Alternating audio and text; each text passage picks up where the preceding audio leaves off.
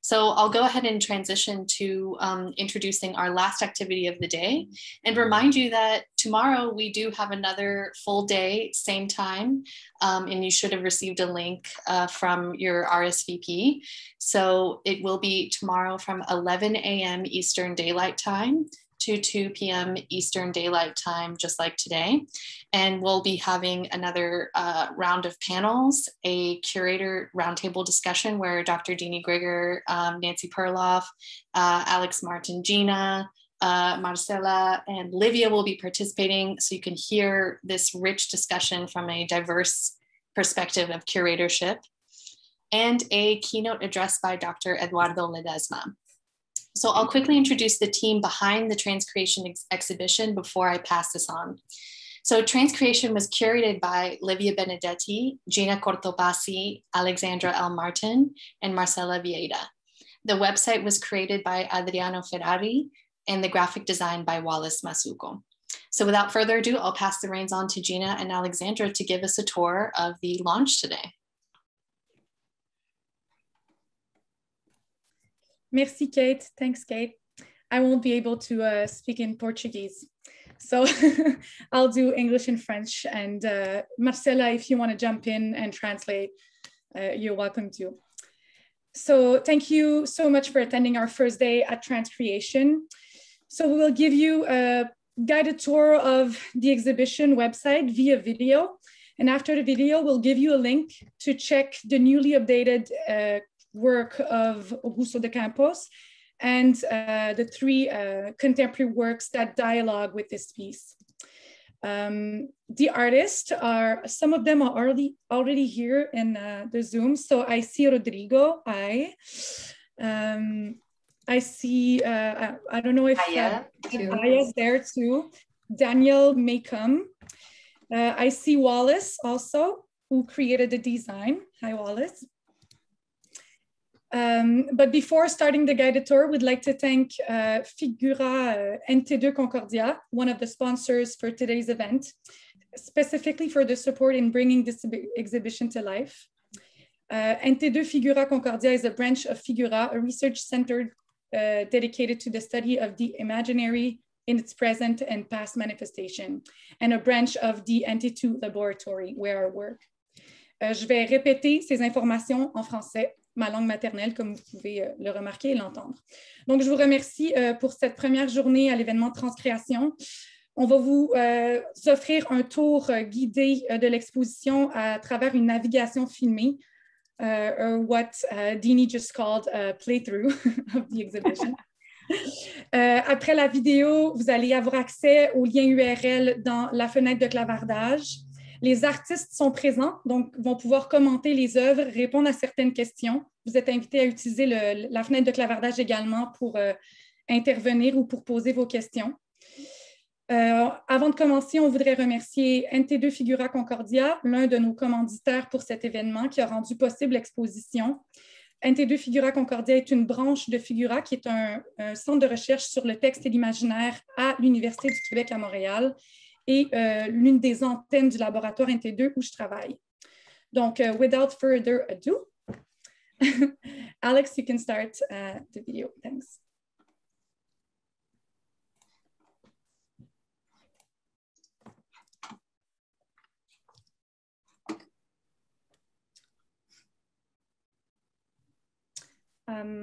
So welcome to Transcreation, a meeting place between languages, between temporalities, and between the various forms of artistic expression on the web. Transcreation assembles 6 works, which dialogue with each other around the theme of transcreation, concept dear to Augusto de Campos' concretist approach, and highlights the poetic equivalences between words, letters, images, and sounds across languages. The artworks gathered in this exhibition explore the polysemy, expressiveness, and materiality of language through the mediums of hypermedia, video, or artificial intelligence. Come discover works by Daniel Scan, Rodrigo d'Alcantara, Not the Dress, and 3 works by Augusto de Campos, newly restored by Adriano Ferrari. The graphic design of the exhibition is done by Wallace Masuko, and Transcreation will be available online until October 29th. To explore, select the language of your choice on the homepage of the exhibition by clicking on one of the 3 titles. The artwork titles will appear 3 by 3, and you can return to the homepage by clicking the initial TC for transcreation. Sit back as De Campos's kinetic poetry plays out before your eyes. Use your mouse to tickle or manipulate a work, or upload images to dialogue with an artificial intelligence. You are now invited to explore, to play, to transcreate.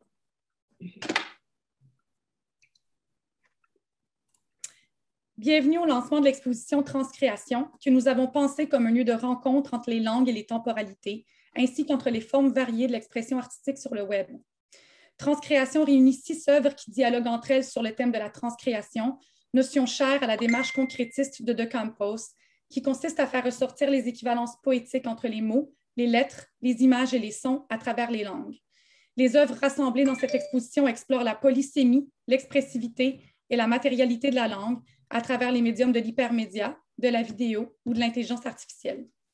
Vous êtes invités, après une courte présentation de l'exposition, à découvrir les œuvres de Daniel Scan, de Rodrigo d'Alcantara, du collectif Note de Dress, et 3 œuvres d'Augusto de Campos, revampées et converties en HTML5 par Adriano Ferrari. L'exposition, dont le design a été créé par Wallace Masuko, sera exposée jusqu'au 29 octobre 2021. Donc, afin d'explorer Transcréation, sélectionnez votre langue de préférence sur la page d'accueil de l'expo en cliquant sur le titre approprié. Les titres des œuvres se révèlent alors en triptyque sur la page. Pour accéder aux œuvres, cliquez sur les titres et vous serez redirigé vers la page de l'œuvre au sein de l'exposition et ensuite au site externe de l'œuvre. À tout moment, vous pouvez retourner sur la page d'accueil en cliquant sur les initiales TC pour Transcréation. Observez les poèmes cinétiques de Campos. Utilisez votre souris pour chatouiller et manipuler une œuvre, téléverser des images pour converser avec une intelligence artificielle, autant de gestes que vous serez amenés à poser pour faire partie de la conversation initiée par les œuvres et les artistes.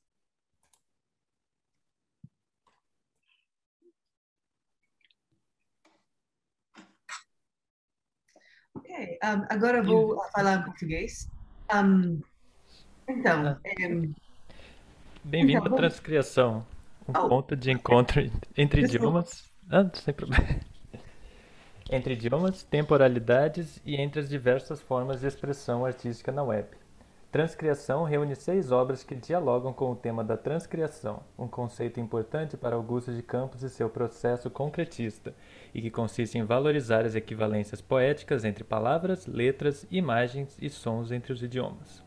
As propostas artísticas reunidas nessa exposição exploram a polissemia, a expressividade e a materialidade da linguagem por meio de suportes como hipermídia, vídeo e inteligência artificial. Venha descobrir obras dos artistas Daniel Scan, Rodrigo d'Alcântara, do coletivo Not the Dress, e 3 obras de Augusto de Campos, renovadas e atualizadas para HTML5 por Adriano Ferrari. O projeto gráfico da exposição foi realizado por Wallace Masuko. Transcriação permanecerá online até o dia 29 de outubro de 2021. Para explorar a transcriação, selecione o idioma de sua preferência na página inicial da exposição. As obras de arte aparecerão 3 a 3 na tela. Para acessar as obras, clique nos títulos e você será redirecionado à página de apresentação da obra escolhida. Clique novamente no título para ser redirecionado ao site da obra. Você pode retornar à página inicial clicando nas iniciais TC de transcriação. Observe enquanto movimento e poesia interagem diante de seus olhos na obra de Campos. Use o mouse para manipular uma obra ou envie imagens para uma inteligência artificial criar a sua própria lembrança da exposição. Você está convidado a explorar, a brincar e a transcriar.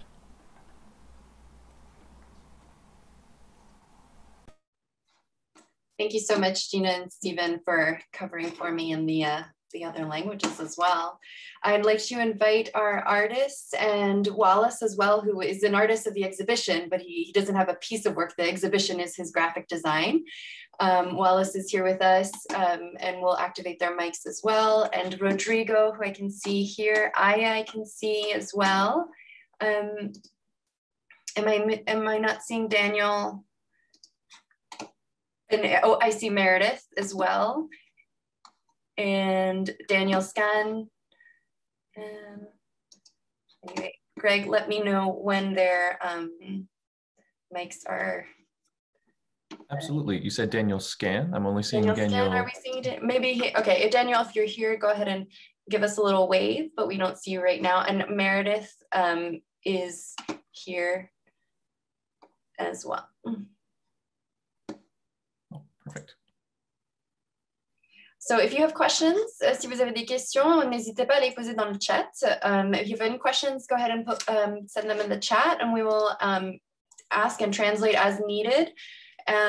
Please feel free to ask. We invited our artists in our original call to work with Agosto's work and to transcreate and to take that really into their own terms and what they felt that transcreation could mean as a self-actualizing art form. So if you have any questions for them, go ahead and jump in. Daniel, perfect. Oh, it's another Daniel. It's another Daniel. Yeah, it's not the same. Okay.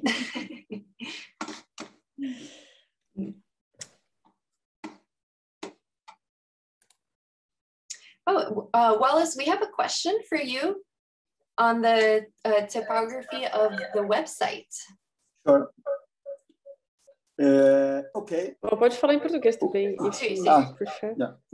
Quando me convidaram, o Área me convidou para fazer o design, a primeira fonte, que é a primeira tipografia que a gente pensa quando pensa na obra do Augusto, é desenvolvida pelo Glaser e que ele usa no Viva Vaia, que é a tipografia. Aqui no site está o nome do Augusto de Campos e dos artistas.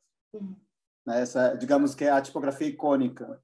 Mas exatamente por isso, eu achei que ela não deveria ser a tipografia principal. E sim, deveria estar em segundo plano. Ela é muito importante, são dos subtítulos, mas a tipografia usada nos títulos, que são as grandes, eu pensei a partir do poema dele chamado Tudo Está Dito. Eu acho que é um poema também bem conhecido dele, onde você não... onde a tipografia, que é retangular, ela está tão aproximada que você tem um esforço maior de leitura de cada texto. E tem uma questão muito importante que eu acho... Assim, o Augusto ele trabalhou o espaço plano de muitas formas, mas tem algo recorrente em muitos dos poemas que me interessam. Tem uma verticalidade, então eu quis escrever esses títulos nessa verticalidade. Assim, quando ele faz as traduções do Cummings, é assim, mas muitos dos poemas dele, como Tudo Está Dito, também. Então, na verdade, existem duas situações nesse título, que é cada nome, cada título está em vertical, criando uma espécie de retrato, mas os três juntos, as três línguas juntas, os vários títulos juntos, criam uma paisagem. Assim, esse jogo entre horizontalidade e verticalidade foi uma intenção. A fonte que eu estou usando aí, na verdade, foi feita por um grupo de designers colombiano que chama Tangrama, a partir dos trabalhos de um artista recém-falecido, chamado Antônio Caro, um artista bastante conhecido, pop, e que trabalhou muito com texto na Colômbia. Tá? E, por último, a última fonte, então, essa fonte chama Frente Nacional, para os títulos. Tem a Morro, que é uma versão dessa fonte do Glaser, não é a original, que a gente usa para os textos. E para o texto corrido, a gente está usando a Futura, que é uma das fontes mais usadas pelo Augusto no início da sua carreira e para todos os poetas concretos. Mas é isso. Obrigado pela pergunta. Bom, e a questão falando em acaso, que foi nos inícios das conversas de hoje, como você pensou o embaralhamento desses trabalhos de apresentação, né? Tá sem áudio. Agora tá como? Tá. Uhum. Isso foi também um pensamento muito a partir da obra do Augusto, que sempre, né, eu acho que ficou muito claro na fala da Nancy Perloff e de todos os outros, o quanto o acaso é muito importante. Por exemplo, quando o Edu falou em permutações, né? Isso de uma coisa se transformar na outra, de uma língua se transformar na outra, de um texto se transformar em outro, visualmente, isso acontecer, era uma vontade que isso acontecesse no site. Então, o início é um convite para um jogo, e o que é interessante dentro do site é que esse jogo leva para muitos trabalhos diferentes, assim, não só os do Augusto entre si, mas dos artistas que foram foram convidados ou estão presentes, o Rodrigo, o Dan e o Notre Dress, onde você vê que a relação do trabalho do Augusto, desses 70 anos de trabalho com a contemporaneidade, pode ser múltipla. Assim como o trabalho dele é múltiplo, mas tem uma visão singular, ele pode se abrir para uma enormidade de situações, influências e conversas na contemporaneidade. É isso. Tem uma pergunta para você também aqui no chat. Você levou então, os profilogramas? Tá sem áudio. Desculpa. Deixa eu só... Tá funcionando? Tá tendo um eco. Desculpa, eu vou ter que desligar. Peraí. Nossa.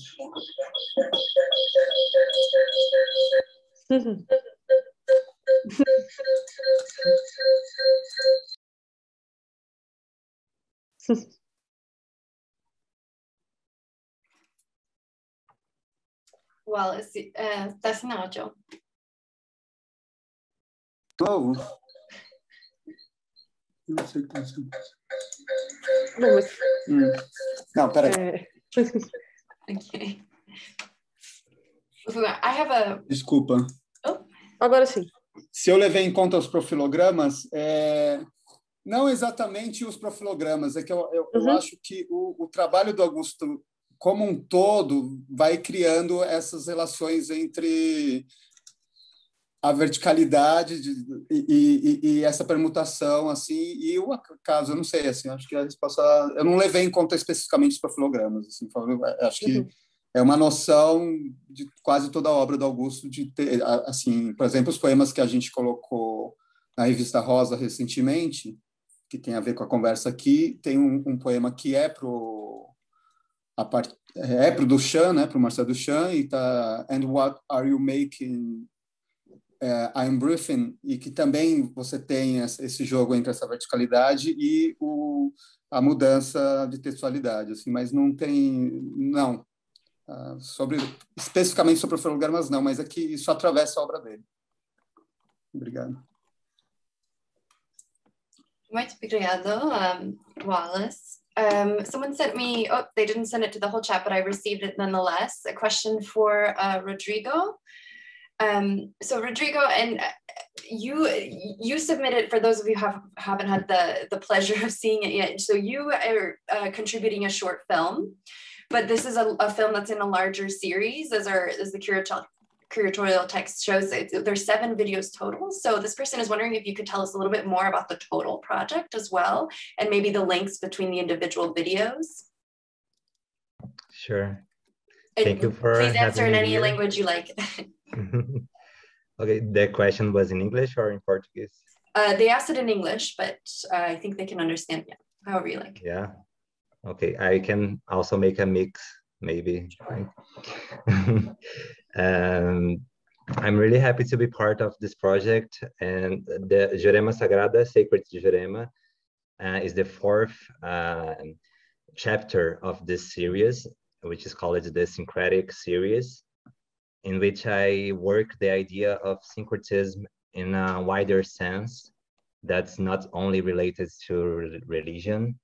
Então, eu trabalho a ideia de religião, de sincretismo para além da religião, né?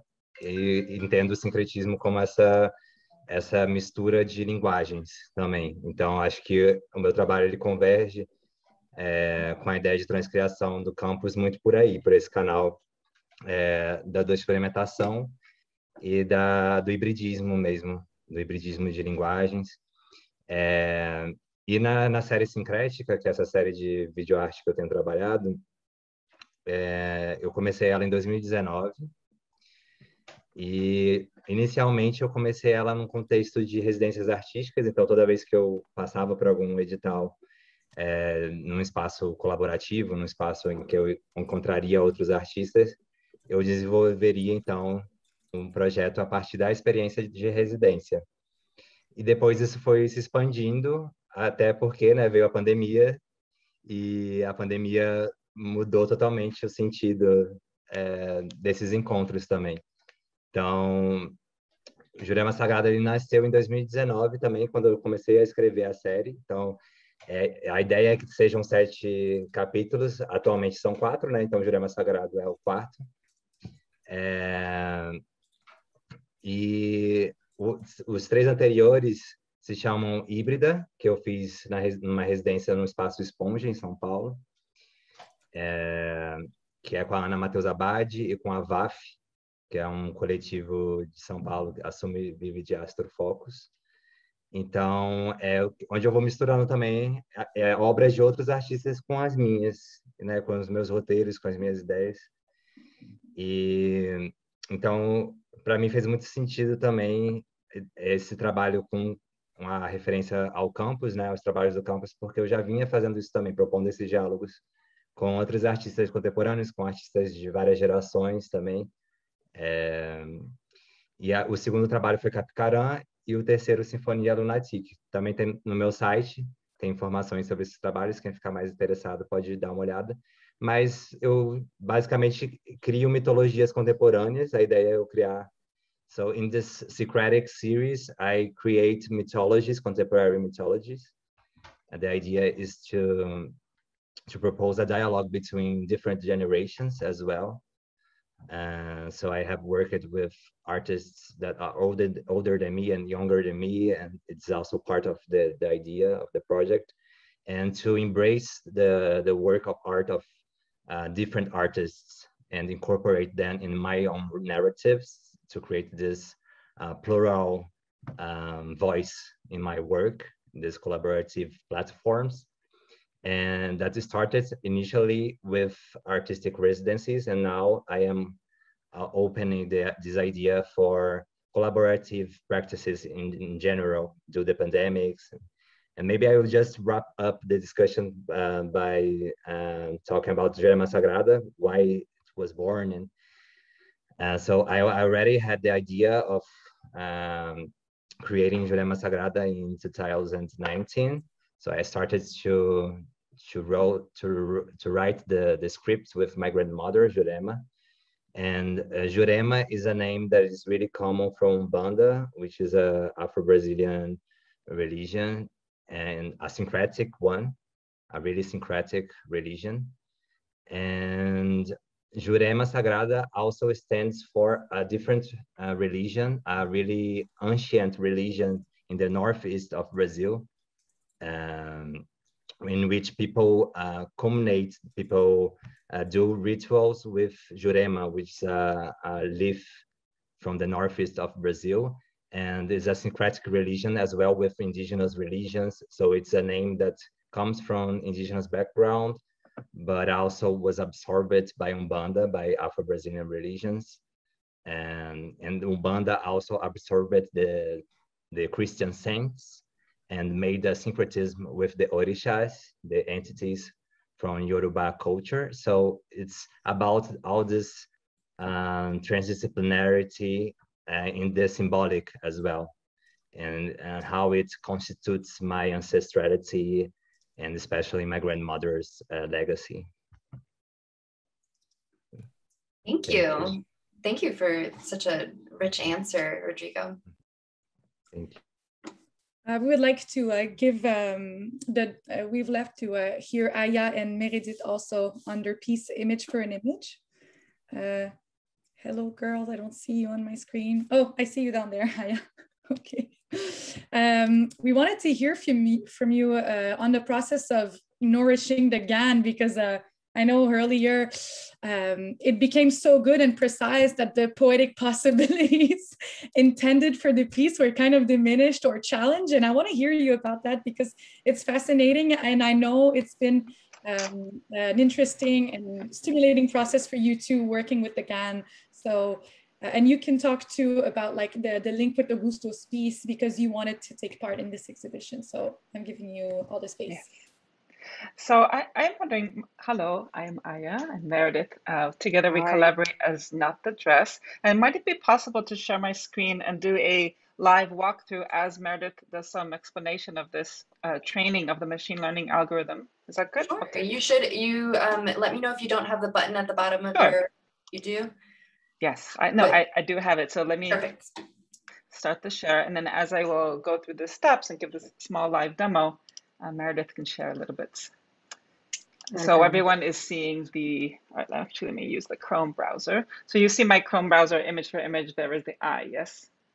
The all-seeing eye that we know from the, I'm not going to pronounce it correctly, but the piece ojo por ojo, the eye for an eye. Just in case, eye for an eye, ojo por ojo. If people are not at all familiar, but it's a pyramid made out of, oh, no, I'm not gonna get it. Anyway, beautiful pyramid of eyes cut from magazines that really spoke to us as an inspirational image, but we decided to transcreate with this piece. So Meredith, I'll kind of hand it over to you to talk about how she has integrated a machine learning algorithm to be looking at images uploaded by the visitor to the website and interpreting, translating those images either to image or to text. And we started out the first couple of iterations using different kinds of algorithms, training them on different sets of images to give interesting results. But I'll let, as I upload and go through, I'll let Meredith kind of talk through what the process has been like. Sure. So we're really interested in this translation of the word I, right? And then going to the magazine, cutting out all of the I's and then creating this pyramid. So, you know, what is it instead of going to the magazine if we train a machine learning algorithm, a machine learning engine who really, and again, is a particular type of machine learning engine where you have the creator that's creating an image, and then you have a critic that's judging whether or not the image is correct. Yes, how close is it to that input image, as you saw with my strange fantasy character is now being interpreted as corkscrew window, whistle, bottle, screen, and this wonderful kind of cascade of text. But anyway, Meredith, back to you, because I'm going to keep going. Exactly. So, so then the goal for normal GANs is to have something as close to life as possible. But when you look at, you know, what we are really interested in, is sort of the translation, the slippage, you know, it's never exact, right? So how do we introduce, and it is a translation from the image, and then the sort of learning what the image is by the machine learning algorithm, and then outputting, creating a new image from that, or creating a label. In this case, we generated the words, and it's like sort of a three-part series, right? The first part is there's a white paper that describes how this works, right? So then it's taking that white paper and bringing that in to a machine learning algorithm, generally in Python, using this thing called Jupyter Notebook. And then it's a matter of taking that and translating that into JavaScript, so it can run quickly in the web. So it's like the machine learning, the GAN itself is being translated.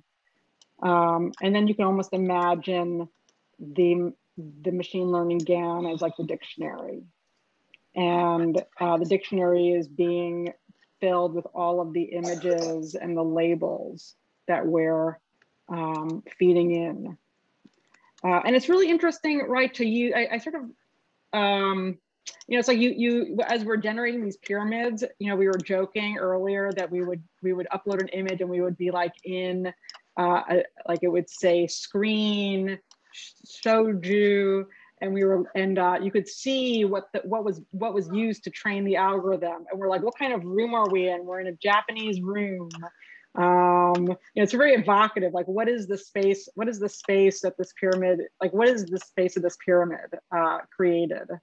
But we were just, this image, eye for an eye, is so visual. What happens when this is generated by a computer with that anyone can create their own pyramid. Initially, as this, even up to a couple of days ago, as you uploaded an image, the machine learning algorithm responded with images that were somewhat similar. But as it was kept being trained and kept discriminating more images, the result was so close to the original input image, it almost looked like nothing was happening. So we gave it a try with a different approach. We're like, all right, well, what about the description? And somehow the artistic tension between, I guess, we heard the word polysemy reference, probably not pronouncing it correctly, but referenced earlier, with multiple meanings of each image and of each word. So even though I had uploaded that image of that to us is quite obviously an apple, I described it as apple when I was searching with the web for that image, but here it is as a Maracá planetarium spotlight spot. And these water bottles interpreted as shoji, window screen, this strange little video game character as a corkscrew, a bottle, a window. So as we are iterating upon this and changing out different elements of the algorithm, it is responding quite differently. But we're actually quite pleased with this very recent change, and I appreciate also the curators with their patience with us. I was commenting this morning to the other curators as well that this kind of like hiccups that you were running into was also like very de Camposian to like republish your own work with a different version of it as well. So it's just like, it's a happy accident that is, it's so interesting. We have one last question actually from Nancy Perloff, and then I will close out the session today because we've been going for a while. However, we will download the chat and we have your contacts from the RSVP links. So if you asked a question that was not addressed to any of our speakers, to any of our artists today, we will make sure that they receive your question and that you can then get a response from them. So Nancy, I don't see you on my screen. Can you activate your mic? Ah, there we go. Thank you. And please bear with me because this is all very new to me, but totally fascinating. And I just wondered if in a few words you could give us or give me a little bit better sense of the criteria, the parameters that go into this transcreation, specifically of olho por olho. Slippages you mentioned, but if you could just explain to me what basic parameters or criteria are applied through machine learning to this very distinctive transcreation. So the first is the image that is uploaded. So that is interpreted as that's the first parameter. The second parameter would be the trained machine learning algorithm that itself has a number of parameters built in, namely all the images that are used to train. So there's sort of like this guessing game, like what is this image? We're gonna feed in this image. We're gonna feed this image, we're gonna label it, and then we're gonna use that label to pull out an image from the machine learning GAN. And then there's another algorithm, there's noise that we, for now, it's sort of like a perturbation. And it sort of introduces a little serendipity into the machine learning algorithm. And I'd be happy also to go through like the Jupyter notebook at any time. It's super clear how it all works. But that is just a random variable, but you could imagine also turning in the uploaded image into making that the randomization factor as well. So using that twice, but those are the three elements. Yes, and essentially it's about describing what is seen, trying to find a label that is accurate, and then based on that label, generating images, if that helps answer the question. Very succinct. My quick apologies. I realized I skipped over your question from earlier. And since Daniel is not here with us today, I am going to take the time to briefly walk you through his amazing artwork. Oops. Sorry, Alexandra. I think he is here. He's just using other surname. Ah. Because he waved it, Danielle. I know that's a different Danielle. No, it's another one, yeah. Ah, okay. Sorry, I saw he waving, and I thought it was maybe. All right, so this is Ex-Text Música de Campos, a mosaic work, really an artist book, a digital artist book of a work by Augusto de Campos, this index of Música de Invenção, excuse me. And it has never before been published in anything other than Portuguese. So this is also the first time that this work is accessible to those of us who are not Lusophones or not fluent at least. And in the work, Augusto makes hundreds, if not thousands, of references to different composers. And so what Daniel has done, it's really an amazing inventory of every single reference that is made. And you are, as a spectator, as a viewer, you're invited to choose your different, so you like, here I can choose Scott Joplin and I'll pick one of the references. And I'm going to have a YouTube video that shows up that I can place wherever I like as well. Here, let me do Ernst Krenek. I'll select some different ones. If anybody has a favorite, let me know. And it will get a little bit chaotic in here as all the videos play together to really create this cacophony of chaotic sound and mosaic together. It looks like the other ones are not clicking. Am I?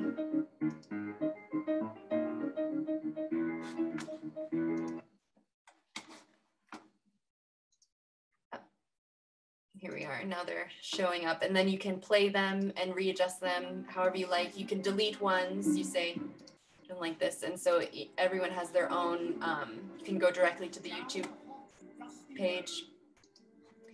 But every mosaic that is created will be as unique to the user as each person visits the work. So I hope that was a brief, Daniel will have a much better presentation of his, and I believe he'll be joining us tomorrow. So without holding everyone up much longer, I want to thank everyone for coming today. And I want to encourage you to please come tomorrow. Please invite your friends, and then the RSVP link. We would love to have everyone. We'll have another panel tomorrow, as well as a curators roundtable with myself, my 3 colleagues who who participated in this exhibition, Gina Cortopassi, Livia Benedetti, and Marcela Vieira, as well as Deanie Gregor, our keynote speaker from today, and Nancy Perloff, one of our panelists from today, who are also curators in their own, as you saw, in their own right.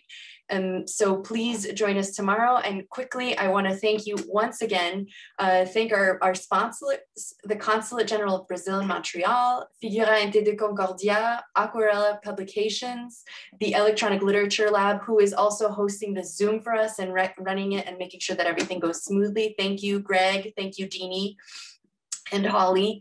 Thank you to the GREN, the CRIN, and of course, the Electronic Literature Organization and the Board of Directors.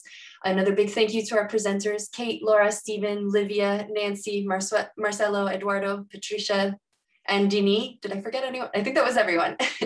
And again, once again, thank you, and we'll see you tomorrow. Goodbye.